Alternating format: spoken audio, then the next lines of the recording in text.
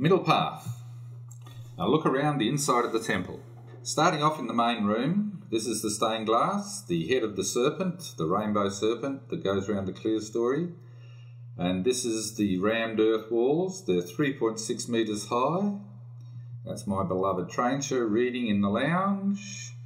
Here's our wonderful Persian carpet that tells such a lovely story. Then looking out the front doors, which are wide open, and they're 3 metres high, those doors. That's the lake, beautiful water view all year long. The ice cream bean tree providing some wonderful green shade. Then back up to the ceiling. This is the reciprocal rafter ceiling, which is quite unique. And in the middle, the cupola, which is the opening with its stained glass rainbow spiral covering. Back down to the main room, looking around, we've got our sideboard, which is pretty big. It mightn't look so big, but when you get up close to it, it's a major work of art. And here it is. At one end, we've got all our glasses and crockery and dinner party stuff. Automatic light in the cupboard, so you can easily find things any time of day or night. In the middle there's a little booze cabinet that's fairly sparse at the moment, but then we've had a couple of major events. Drawers for all manner of things. They're specifically designed to hold DVDs and CDs if you want it. And in this end we've got the retracting doors which hide the TV. But not that we use a TV much ourselves, we mainly use this, which is a projector screen. We have a digital projector for watching DVDs. Now in the kitchen, this is the kitchen. That's the main, we call it USS Enterprise cooking top with the massive extractor fan. And over there's the sink, and that is Yousel the cat. No, that's not Yousel the cat, that's Trencher. Showing you the cupboards, the insets on the doors, the lights. Here's the, that's lake water tap, and we have also rainwater, which feeds both sinks. That's quite handy. The double drawer dishwasher, which is good for 2 people. It means that you can have one set of crockery and stuff washing while the other's rinsing. Here we've got the Lazy Susan with the light in the corner, which really makes the best use of that corner space, which can be an awkward storage area. That's the wall oven. It's got drawers underneath it, magically enough. And moving on, we come to the discreet pantry, which holds quite a lot of stuff, just one jar deep on the shelf so that nothing can get hidden. It's got a light, and there's another one. It's got jars in the door and on the shelves.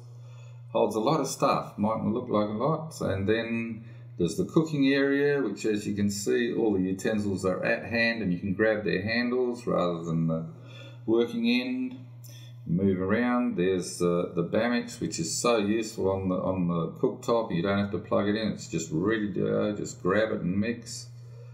The light, which just highlights what you're eating, what you're working on with no shadows. The knives are available everywhere.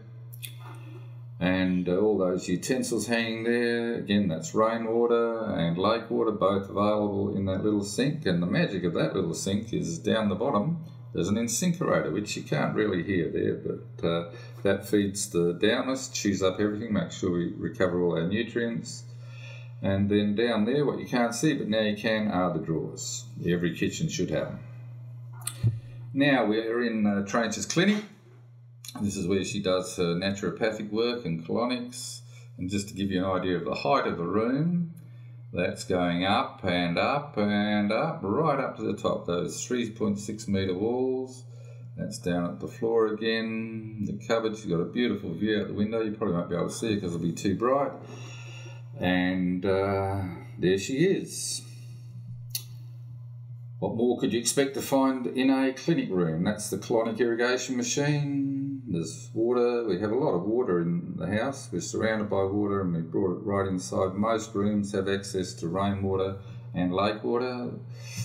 This is my office. I call it the flight deck. It's mainly a computer software generating space.